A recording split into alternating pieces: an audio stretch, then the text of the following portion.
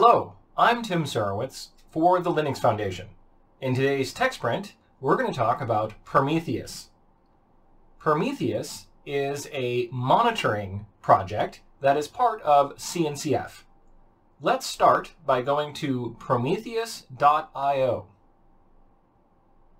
Prometheus is a time series database which scrapes values from an instance. With a Go client library, you can easily instrument your own applications. The metrics also have libraries for Java, Python, and Ruby. The data is tracked by one of four metrics: a counter, which is monotonic, only increasing until reset, such as a total number of IOPS; gauge, a value that goes up or down, such as CPU utilization; histogram, seeing the values over time compared to other activities can be very helpful.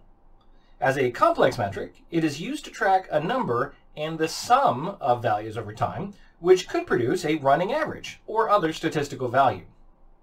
Summary: similar to a histogram, but calculation is done on the client side, whereas histograms are calculated on the server. It cannot be aggregated, but can offer more accurate quantile. Collecting the data is the start. Making use of it is the next step. Visualization of the data can be done through an expression browser, implementing console templates, or, my favorite, Grafana dashboards. Walk into a startup in the Bay Area, and the walls are covered with TVs, each with a different graph. Everyone knows the state of the enterprise at the moment, as well as a histogram of what's been happening recently.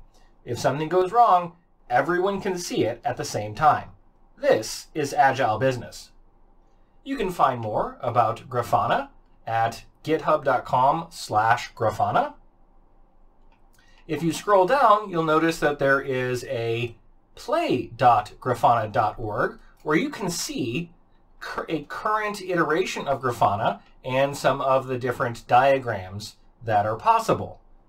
This is pulling information from the Grafana people themselves. If you want to know more about Grafana and Prometheus, check out the LFS 241 class, Monitoring Systems and Services with Prometheus. If you look at the outline, you'll see you will cover everything from service monitoring and installing Prometheus to querying dashboards and more. Take a look.